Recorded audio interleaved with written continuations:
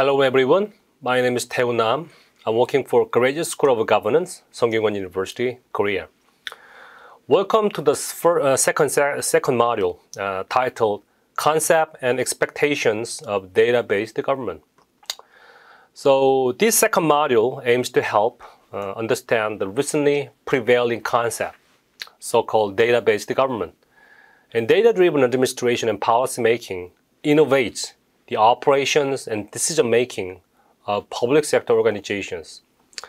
So this module emphasizes diverse perspectives on data-based government.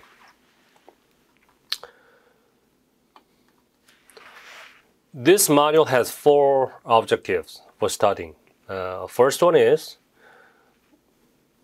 we will conceptualize data-based government. This is a working definition, not lexicographic dictionary concept. So we need to make an effort to conceptualize data-based government. And second objective of this module is understanding the maturity of data-based government. There is a model for a data-based government maturity. So we need to think about the data-based government in terms of maturity. And third objective is untangling the concept, the data-based government, from the value perspective. And first, we will discuss expected effects. So aligning these 4 objectives, this module has structured into the 4 sections. Basic concept of data-based government is explored, and maturity of data-based government will be also explored. And then value perspective is discussed. And finally, this model will conclude with expected effects. Okay, data-based government concept. What is data-based government? There are so many definitions of that, but these 3 things I think are key components to define data-based government concept. First one is integrate the huge data, mountains of data that every agency and department in the government already have. So what is the very important keyword here? Data integration, integrate. And second thing, extracts intelligence from the data using advanced analytics. Yeah, intelligence extraction and advanced analytics, I think 2 keywords are important, but abbreviated. Intelligence is important keyword here. And third one, shares insights and coordinates actions across jurisdictional boundaries to stop threats and minimize damages. What is the keyword here? Insights. So remember 3I, integration, intelligence, and insights. That's the key components of data-based government. There are 4 types of data analytics. So these 4 types give us how we can use data-based government. So when you call data-based government, actually you are naming data-based government in these one of the 4 ways. The first one is descriptive analytics. Descriptive analytics means it tells you what is and why. Description, descriptive. And second analytics is predictive. What if? It tells you what if. What will happen if something. And third type is geospatial analytics. How it fits together. And prescriptive analytics. This is not descriptive, prescriptive. What to do.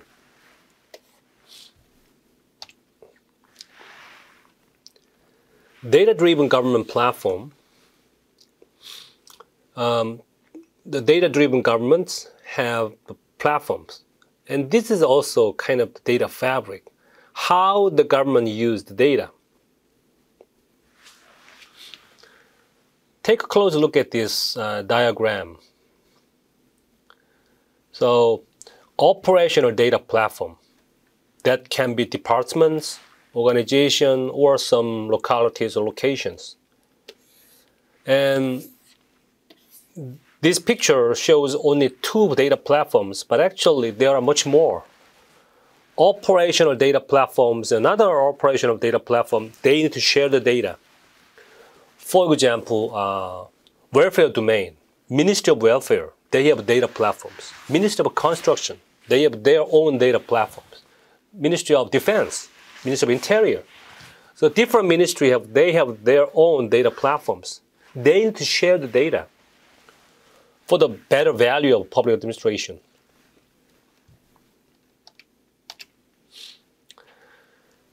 The maturity model of data-based government. Why do we care about this model? Actually, this comes from SAP in 2020 white paper. I think this is the very first model to express maturity of data-based government. I think you are familiar with e-government concept, e-government maturity. United Nations, they modeled e-government maturity or e-government readiness model. And there are other e-government maturity models that scholars and the practical companies, they developed so far.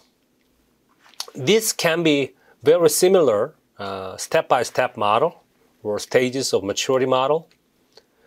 And this is a kind of prediction how data-based government will change, will innovate in the future, in near future. There are 5 stages of maturity. First one is ad hoc and prepared, demonstrated, proven, and intelligent. There are 5 maturity stages. Ad hoc stage. There is no strategy, no funding, no executive sponsor for data-driven policy and practice.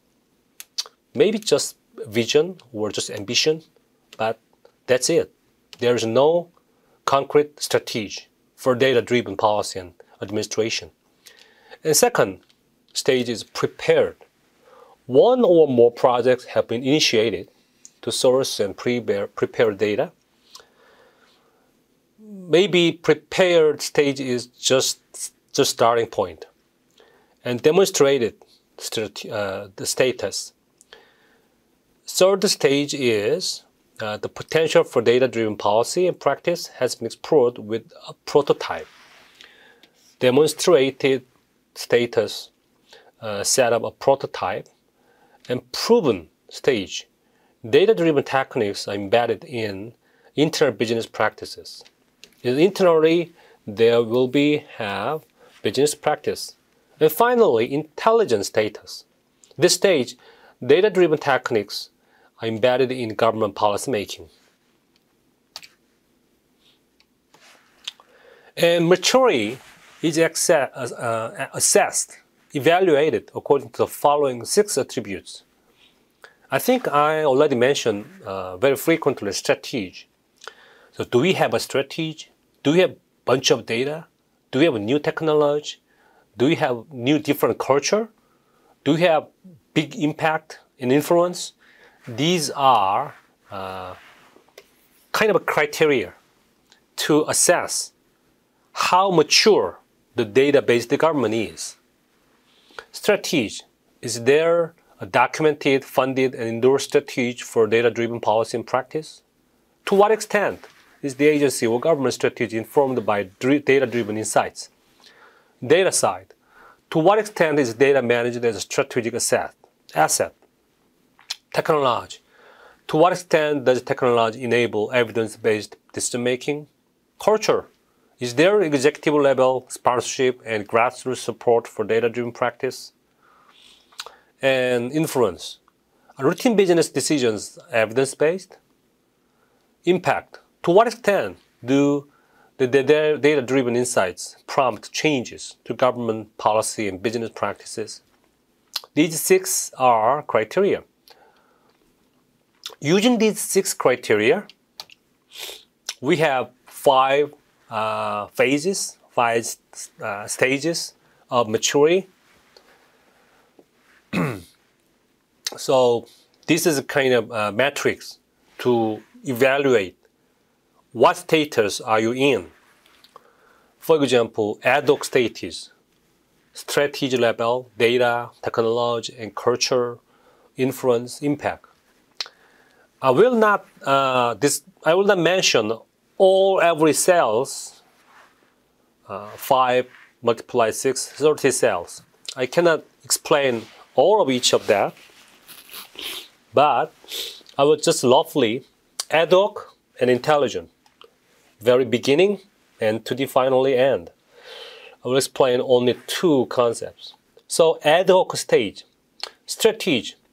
Agency strategy does not consider data-driven policy and practice because there is no strategy. Data is not available, not unsuited. Technology, siloed system impede longitudinal analysis, for example. Siloed technology. Ministry of Welfare, they have their own technology and they have own database. Other siloed department cannot use. And culturally, also cultural resistance to change. Kind of bureaucratic inertia. Influence, decisions are based on well-intentioned gut instinct. So decisions are not really scientific. Gut instinct, kind of my hunch. Impact, government policy and business practices are unchanged. This is the ad hoc status. But finally, move to intelligence side. Government strategy is formulated based on data-driven insights. And data is continually enriched by data-driven process. And enterprise platform includes autonomic refinement of predictive models. In culture side, data-driven culture extends the government policy making. We have data-driven culture. And government policy is influenced by data-driven insights. And impact, policy is continuously reviewed and improved to optimize outcomes.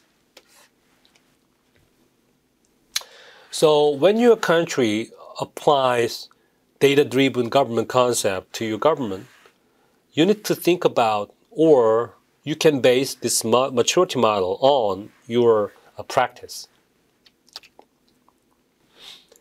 Government data value cycle. So the first stage is government will collect and generate data.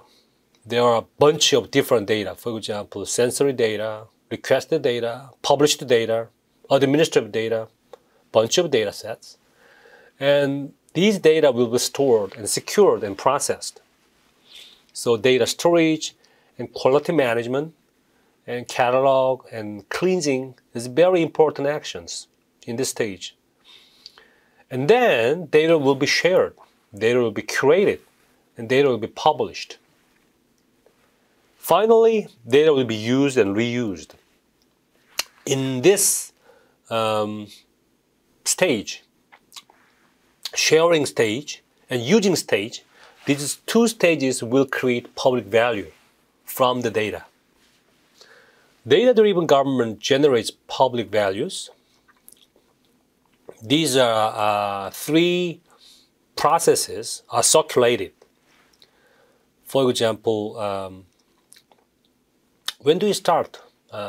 Maybe evaluation and monitoring first. Evaluation, monitoring. So measuring impact, auditing decisions, monitoring performance. So retrospective data gathering activities are the basis for the new anticipation and planning activity. And that causes anticipating and planning. For example, designing policy, anticipation change, forecasting, and imagining futures. And then this anticipation and planning will impact delivery. The delivery is preceded by a data-driven design and planning stage. The delivery means implementing policy and delivering services, public services, and responding to change. Value of government data, how government can create value from the data used. If governments can achieve an interoperable and connected landscape, the benefits include more efficiency, usability, and value-creating opportunities. So the interoperable and connected government data has created this kind of value. For example, improve resident experience of public services, increase administrative efficiency, and enable the data-driven policymaking, and delivering the value of open data, and enhancing data protection and privacy, and reducing fraud, waste, and abuse.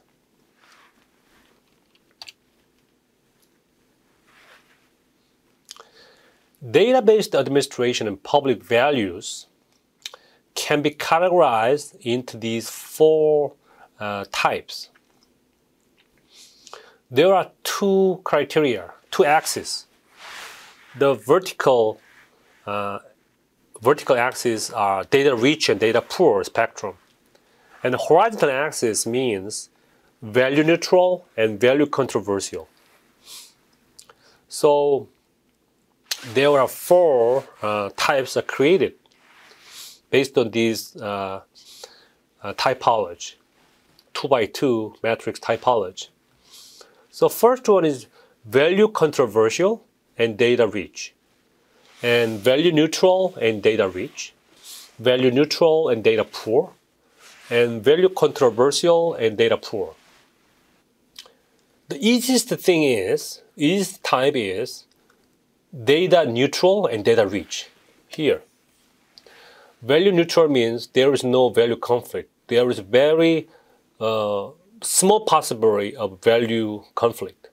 So it is very easy to do. And also data is rich.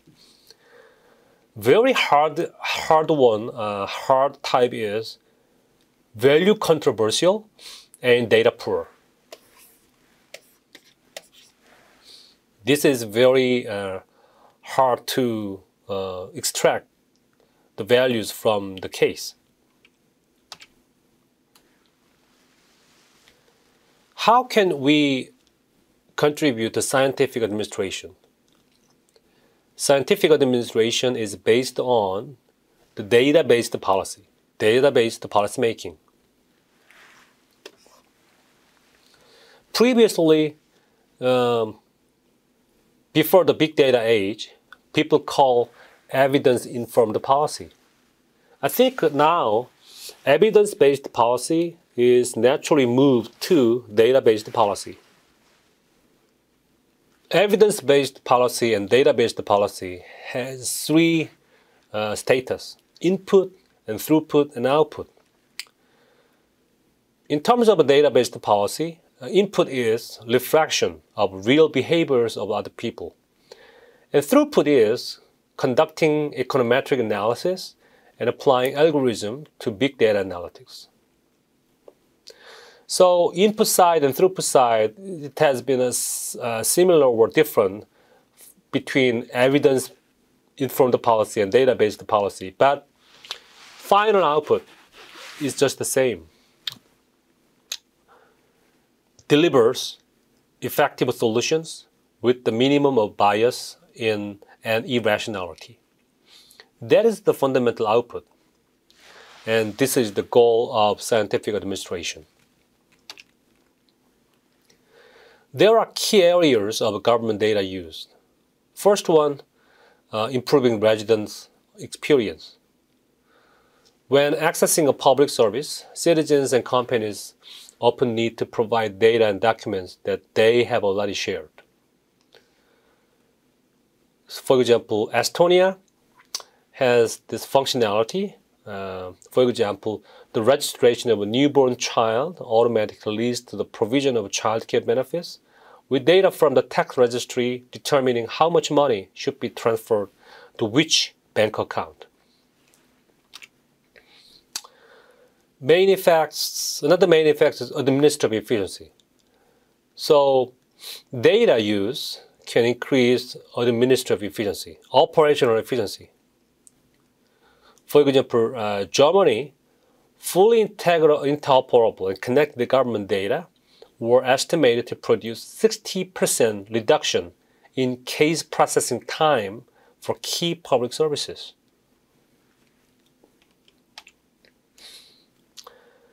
Policymaking also enhanced. For example, high quality and available data have a positive impact on policymaking. For example, Denmark. The government used geodata to simulate flooding scenarios, enabling both better crisis management and improved long-term investment decisions. Open data. Government can deliver the value of open data. Government can play a key role as data providers, both in form of raw data and official statistics, helping to unlock $3 trillion open data opportunity for the private sector and civil society.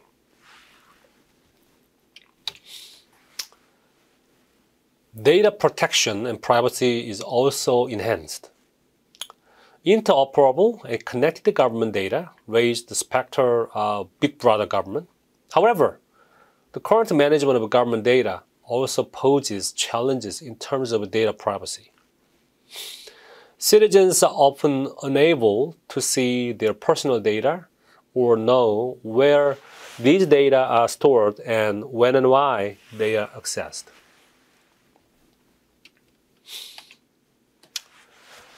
Error reduction is also a main effect, reducing fraud, reducing waste, and reducing abuse.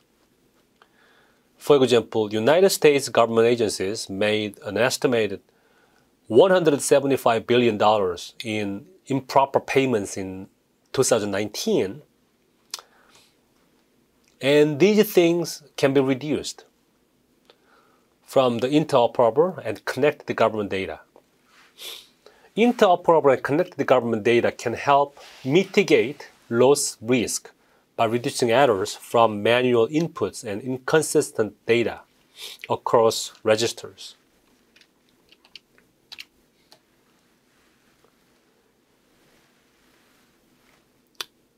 There are some features, and based on those features, we can have some benefits. For example, real-time window into data wherever it is located in government, and ask any question of the data, and bottom-up, continuous reporting against the policy objectives, and top-down monitoring of service and initiative insights, and operational data platforms sharing data across departments.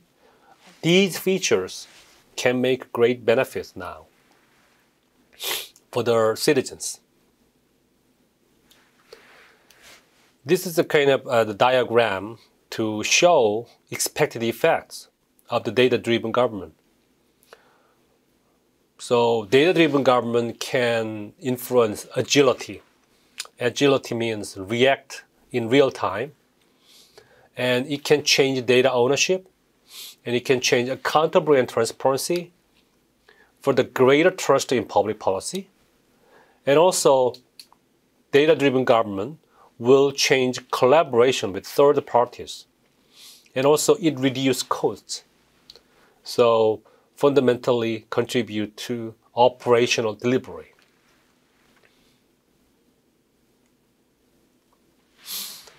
This is the final slide of this module. But data-driven government can have brighter side and darker side, pros and cons. Good thing is, data analysis can support better informed decisions. Yeah. And data helps citizens and consumers filter content and get information and products in a tailored way. And technologies such as augmented reality can be revolutionary in sectors such as education and health. And learning experience in classroom can be more interesting for students. New technologies can big impact. And open government initiative allow the use of public data to strengthen the checks and balances of elected officials.